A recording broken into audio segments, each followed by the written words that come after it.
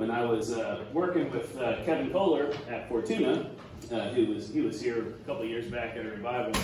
But him, his son, Todd Foreman, who was a pastor at the time in Versailles, and I don't remember the fourth guy. They had the Sweet Harmony Boys quartet, and Kevin's wife, Sue, was in charge of the music for the Sweet Harmony Boys quartet. And anytime they were singing, what you started to realize is that everyone else's voices were quite a bit quieter than the son's. You really liked Matt's voice. So it was a quartet, but it was really starring Matt. So anyway, it's kind of fun.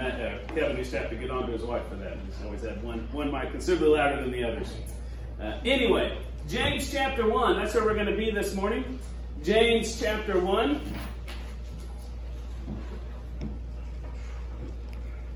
So we're continuing this. We had studied James chapter 1. We read 1 through 8 last week. We're going to go ahead and reread that, and we're going to conclude in verse 12.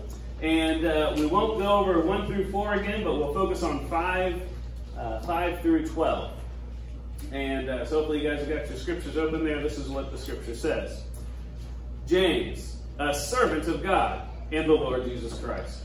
To the 12 tribes dispersed abroad, greetings. Consider it a great joy, my brothers and sisters, whenever you experience various trials, because you know that the testing of your faith produces endurance. And let endurance have its full effect, so that you may be mature and complete, lacking nothing. Now, if any of you lacks wisdom, he should ask God, who gives to all generously and ungrudgingly, and it will be given to him. But let him ask in faith without doubting, for the doubter is like a surging sea, driven and tossed by the wind. That person should not expect to receive anything from the Lord, being double-minded and unstable in all his ways. Let the brother of humble circumstance boast in his exaltation, and let the rich boast in his humiliation, because he will pass away like a flower of the field. For the sun rises and together with the scorching wind dries up the grass. Its flower falls off, and its beautiful appearance perishes. In the same way, the rich person will wither away while pursuing his activities. Blessed is the one who endures trials, because when he has stood the test, he will receive the crown of life that God has promised to those who love him. Let's pray. Father God, we thank you for this day. We thank you for loving us. We thank you for this scripture. Lord, we ask as we study it this morning that your word, above all, be heard.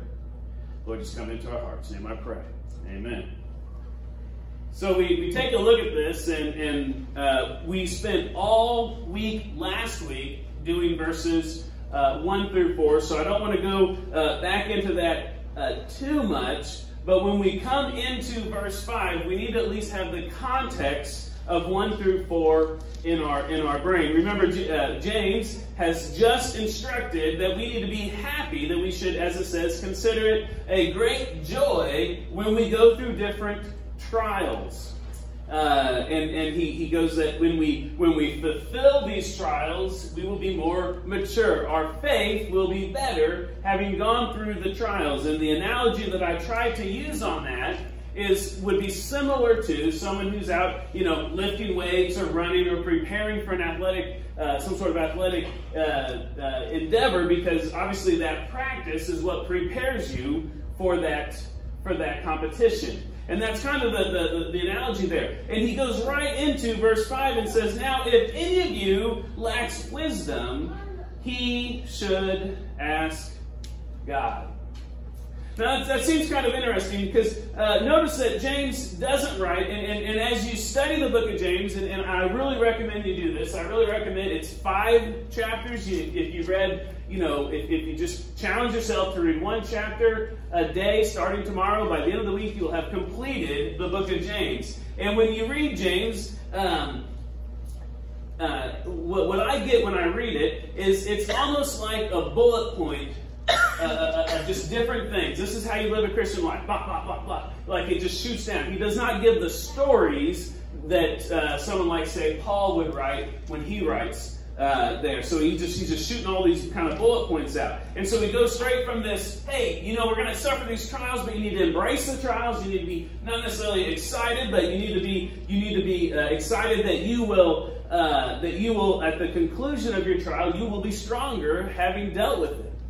And then he goes on with this concept of if you lack wisdom, you should ask God, who gives to all generously and ungrudgingly, and it will be given to him. Now notice he does not say, raise your hand if you're not very wise. Right? Like he wouldn't say that. He doesn't say to the stupid people, to the whatever. He doesn't say that. He goes, if you are lacking wisdom. There's not a single person that I could imagine who would ever say, I've got all the wisdom I need. I'm about as wise as you can be. You see, anyone who would hear that first part, if you lack wisdom, you go, man, I need more wisdom. Now, one of the things that we need to worry about, one of the things that we need to figure out in our culture, in our church today, is wisdom is infinitely different than knowledge. I can send my children to school. I can send one day when my children, get old enough and they decide maybe they want to go to university, I can send them off to college. I can send them all these places. Man, I can give them books and we can learn facts and they can learn all these things and they will have knowledge. They will have intelligence. But none of that is directly relational to wisdom. In fact, I think if you look around on the news and the culture today, you will see a definite lack of wisdom.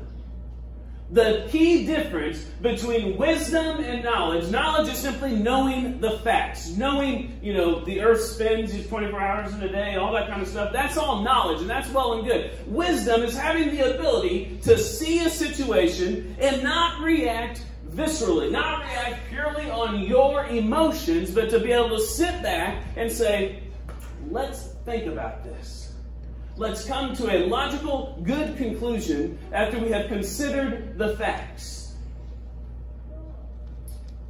Now, one of the things that I would like to challenge you, and again, I feel like I'm doing this more now than I ever did before, as part of just what's going on here in our society right now.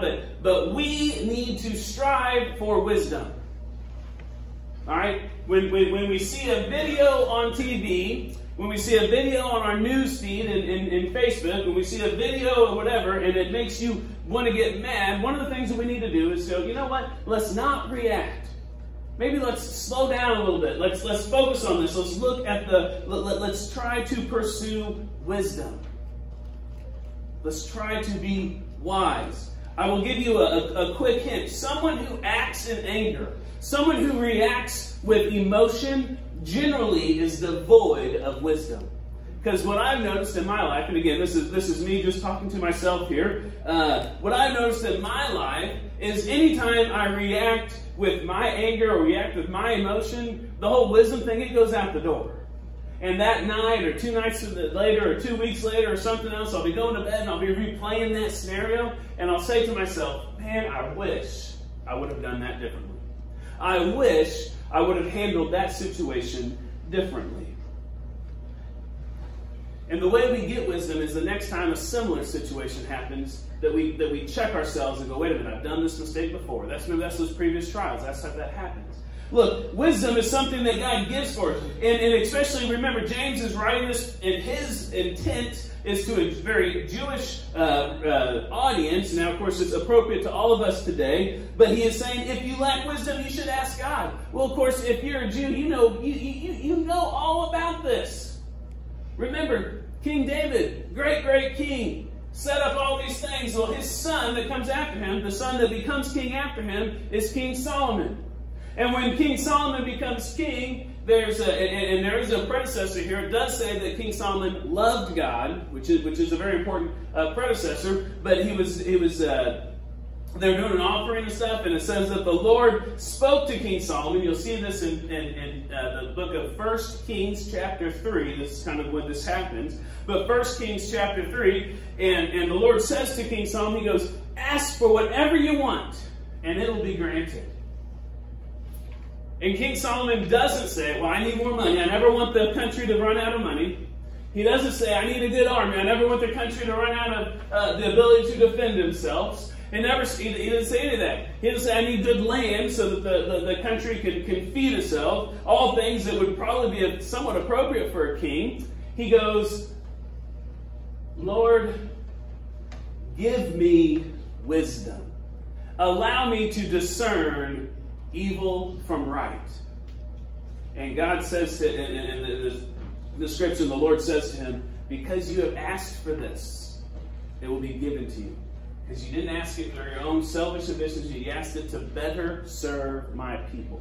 See, that's the context which every Jew would have known. That's the context which every Jew would have known. So when James writes out in James chapter 1, verse 5, when it says, now if you lack wisdom, you should ask God, and he gives them to all who generously and ungrudgingly, and it will be given to him. Every person who grew up through Jewish synagogue, through Jewish education, would listen to that and go, just like Solomon. This isn't news. This isn't a new thing. This is very much repetition.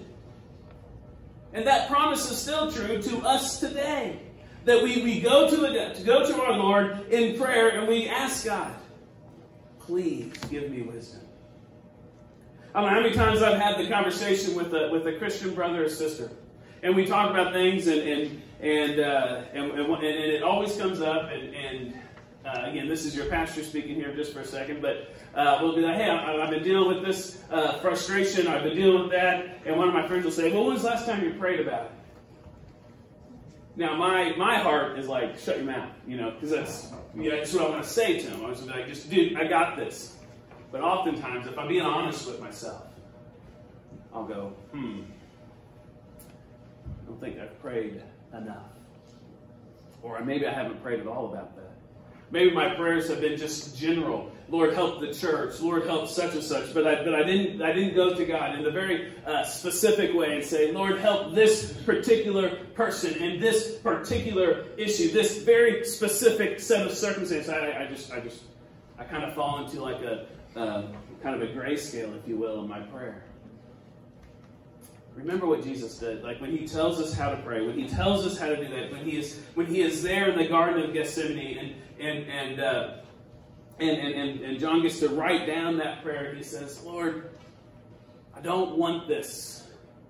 I don't want this to happen, but it's not mine, will, but yours. And we get to see Jesus talking to his dad, talking to the Father, just in the exact same way that you and I get to talk to him, to talk to God in our life today. He's had that same conversation, and he gives them very, very specific prayer. Be with the followers, be with them, let them be strong. It's not just grayscale. It's not like the Miss America pageant, and I don't even know if they have a Miss America pageant anymore, but it's probably illegal in some capacity now. But in any case, but if they ask that, they always say like, we want to feed the world, And it's always just kind of, it's just very mundane. Yeah, it sounds good, but there's no real practical issue with it. Make sure with our prayers that we pray very specific prayer, that we ask God, that we tell him, that we say, God, I need wisdom in this situation. I need wisdom in raising my children. I need wisdom in handling some of the stuff that I've got going on at work. I need wisdom in how to help the local school in this time, and when to say what, and how to support the teachers or whatever. Let's be very specific with our requests to God. And notice, and then he goes on to verse 6 and 7. And I don't know about you all, but 6 and 7 to me, they kind of hit me like a train wreck. Like, everything's going pretty good until you hit verse 6 and 7. Everything's going really well, actually. When you look at what James is saying, he's like, hey, man, you got a problem, be excited about it. It's your opportunity. My boss tells me this all the time. He goes, Andrew, we don't have problems here. We have opportunities. And I finally got to telling my boss, I said, boss, I want a job with a lot less opportunity. You know what I mean? I'm done with this. But that's what my boss is. And so that's what James is saying. He said, hey, be excited about the issues. Be excited about these deals. They're going to produce endurance, and endurance is going to complete itself. You're going to be lacking nothing. If you are lacking some wisdom, pray. God will give it to you. And then he hits you with verse 6. But let him ask in faith without doubting. For the doubter is like a surging sea, driven and tossed by the wind. That person should not expect to receive anything from the Lord, being double-minded and unstable in all his ways. That's a tough bit of scripture. That's a hard thing to read. That's a hard thing to pick up on face value. That's downright scary. Because I can tell you from my own personal experience, that's all the experience I can really speak of, but whenever I pray, whenever I go to sleep at night, and I've shared this with you, that I have doubt, right? That I have concern, that occasionally that I will go to the Lord and I'm like, God, man, I don't understand this. Or is this really what you have me to do? Are you really listening to my prayer? Am I really saved by your grace? Like, these are all doubts that come into my heart at different times. These are all doubts that happen to me. And so whenever I go through this and I look at, but let him ask in faith without doubting, I'm like, dude, I'm the king of doubt. Like, I do this all the time. I doubt for the sake of doubt. I doubt the fact that I doubt. Right? It gets scary. But this is where the knowledge part comes in. This is where the understanding of the Scripture comes in. This is where understanding the principles and who God is comes in. See, I'm taken back to Mark chapter 9. In Mark chapter 9, we have Jesus, and you guys know the story. Jesus, and he meets the man, he goes, your son is healed. If only you have faith. And the son was sick, and yes, he leaves, and they meet him halfway there. That's the story. But the man makes a statement there. And this statement is something, this is a prayer that I pray more times than I can count. But the man says, Lord, I believe you. Help my unbelief. This guy just had his child healed by Jesus. And Jesus' response to him is, you just got to believe. And the guy's like, I want to believe. Help me believe. And that's probably our prayer more than we care to admit. That's got to be our prayer more than and we've got to strip off the bravado, strip off the, I'm a pastor and I do this stuff and all that kind of junk, or I go to church, I've been raised in church since I was this old, or whatever the case is. We've got to strip all that off and actually look at God and say, God, help my unbelief. Help me love you. You see, whenever I look at verses 6, 7, and 8, when we take a look at that, it says, for the doubter is like the surge you see, driven and tossed by the wind. The person should not expect to receive anything from the Lord. This doubt is a little more so than just doubting the existence, doubting that. It's someone who is asking for the purpose of their own benefit. And James tells us this later on in chapter 4. And again, this is it's not trying to knock the writing style here or anything, but when we read the book of James, it's really like just bullet point after bullet point, and we try to put it together in a neat letter. But whenever we read this, look what he says in chapter 4. He says, "You adulterous people, do you not know that the friendship of the world is hostility to God? So whoever wants to be a friend of the world becomes an enemy of God." You see, he tells us that, listen, if you are asking in this concept that I just want it because I need it, Jesus himself says you're an adulterous people, an adulterous generation. You ask with evil intentions. See, that's the doubt that we're talking about. Are we doubting that Jesus himself is the Son of God? Or are we doubting our ability to help him? See, in verse 8, I think it clears it up. For the doubter is like a surging sea, driven and tossed by the wind. They're just chasing whatever. They're chasing whatever the wind blows at them. They're chasing whatever they need to chase, whatever fulfills them. And we have seen people time and time again in the ministry. There's another terrible example again in the news just this week, where a famous church leader, pastor, has yet again had a pretty substantial falling out. And I pray constantly. I was just talking to one of my friends at work who's also a deacon at his church, and I was just saying, man, I pray constantly that I guard my heart, because the difference between that person and me is that they just simply fell in temptation. But they simply let their guard down, maybe a one-time thing, maybe over a long time of chipping away at their guard, or whatever the case is, but they finally stumbled. And because they were so much more popular than me, and they're so much more famous than me, and they were put up on this pedestal, that the whole world gets to watch them come crumbling down. Guys, each and every one of us, we need to be careful. We need to guard our heart. We need to ask the Lord for wisdom. We need to check our doubt. That's not just the doubt of what you're doing. Remember, Peter himself, in the presence of God, said, I don't know who that guy is. I don't know who that is. In fact, those guys are a bunch of crazy people while he's out there during the trial, while he's sitting there keeping his hands warm by the fire. Denied him 3 times. Would you say that guy had doubt? Well, Jesus himself comes back and says, Peter, do you love me? Peter, do you love me? Just like Matt said there, and when we were doing the 23rd Psalm. You see, until we take our lives and we say, you know what, God, you have control. You have control, and you will lead me. You will guide me. You will carry me through this trial, this storm, this whatever it is. That's the wisdom that is produced. Looking on there at verse 9. It says, let the brother of humble circumstances, depending on your translation, it may say, let the poor brother, or let the rich, depending on when it says humble circumstance or rich.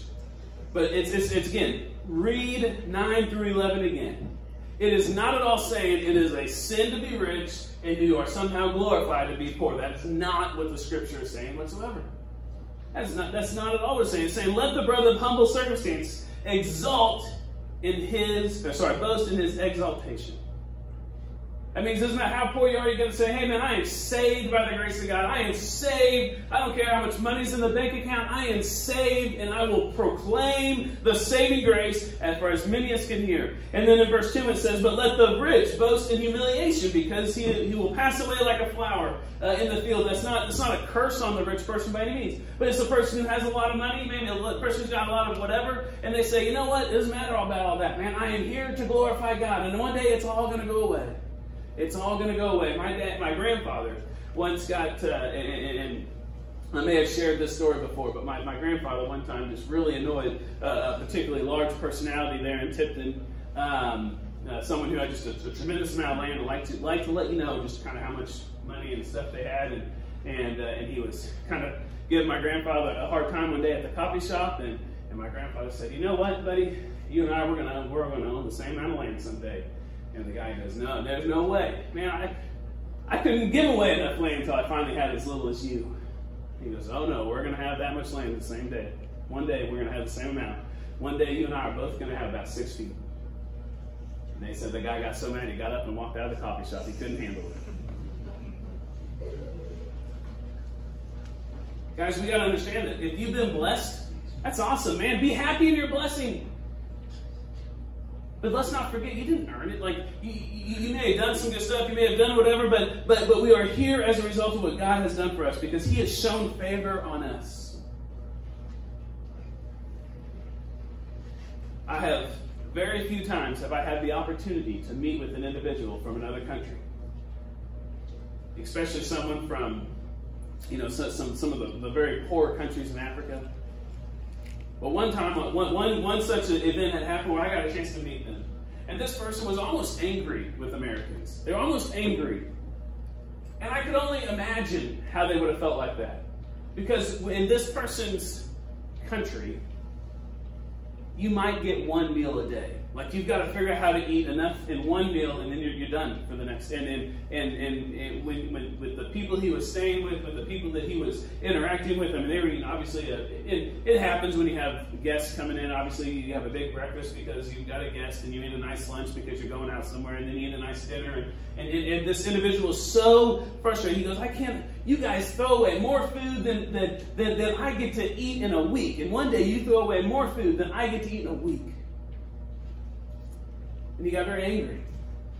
And that's a bad deal. And don't get me wrong, I don't know how to fix that. No idea. But whether we have a lot or we have a little, and we have to be very careful with that, because when we say, well, I just don't have as much. If you're living in America, if you have the fact that you can drink water out of out of the tap, that you have food, that you're not in what is called a food insecurity, you know where that's coming from, man, you are so amazingly wealthy. We don't boast in that wealth. We both say, you know, God has been good to me. Because that's what he's saying here. It says that beautiful appearance is going to perish. In the same way, the rich person will wither away while pursuing his activities. If you are deriving your view of self-worth on what you've accomplished, you're going to become incredibly insulted someday. Because someday it's going to fall apart. But if we value our self-worth on what Jesus did for us, it endures, and that's what it says in verse 12. Blessed are the one who endures trials, because when he has stood the test, he will receive the crown of life that God has promised to those who love him. Notice in verse 12, he comes right back into what we were talking about last week in those first 4 verses, talking about those trials. He kind of went on this derivation, asking for wisdom and not being proud in our situation and all that kind of stuff. But here he's saying that, listen, you see it to the end, you get the crown of life that God has promised to those who love him. Because I don't know what you're going through today. I know for a fact that I have taken great, great pride in our church family. That you got, man, this is awesome. And as I got a chance to talk to Steve on Monday, and they shared some stories and stuff, and just how much this family loves one another. We shouldn't boast in that necessarily. We shouldn't boast in anything other than that that's what God has given us, that he has loved us in such a way that we can do that for one another. But guys, whatever you are doing, let's pursue that greater thing. Let's ask God for wisdom if we need it. And believe me, we need wisdom. We need wisdom today. We've always had. So whatever your situation, whatever you are this morning, I invite you in this time. If you've never confessed your love for God, if you've never offered him your life, we certainly invite you at this time. We'll stand and we'll sing.